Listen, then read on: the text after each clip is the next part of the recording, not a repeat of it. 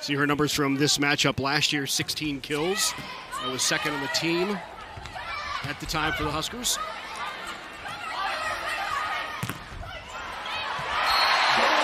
Point for Nebraska. Against a Nebraska block that is leading the nation in blocks per set.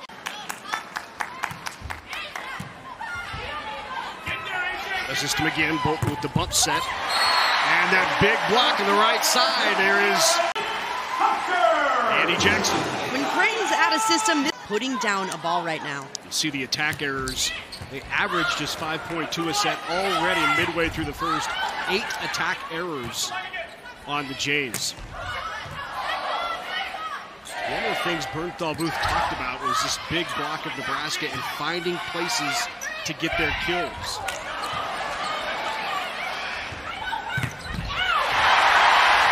On the slide, there's Harper Murray with a solo block and shut that down.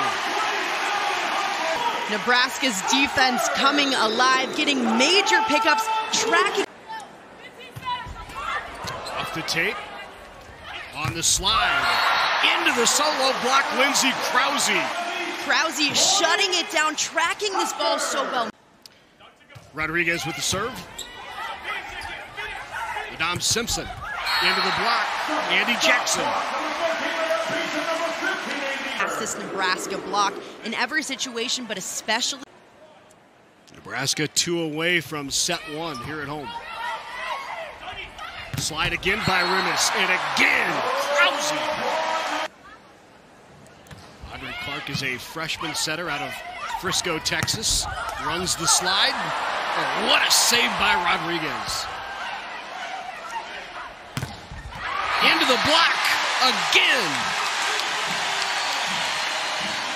Outside her body, she's always stopped on contact, and that results. This is when it becomes difficult for Creighton to now capitalize on this opportunity.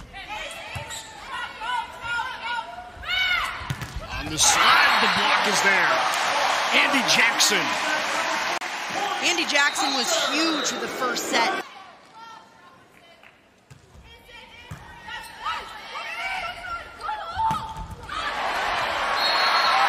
Simpson is blocked by Merritt Beeson.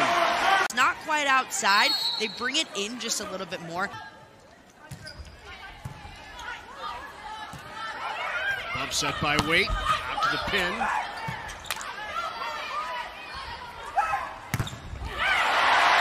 Ruth.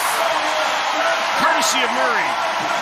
As they go over the net, she has this little flex right as the ball is coming over just to shut it right back down.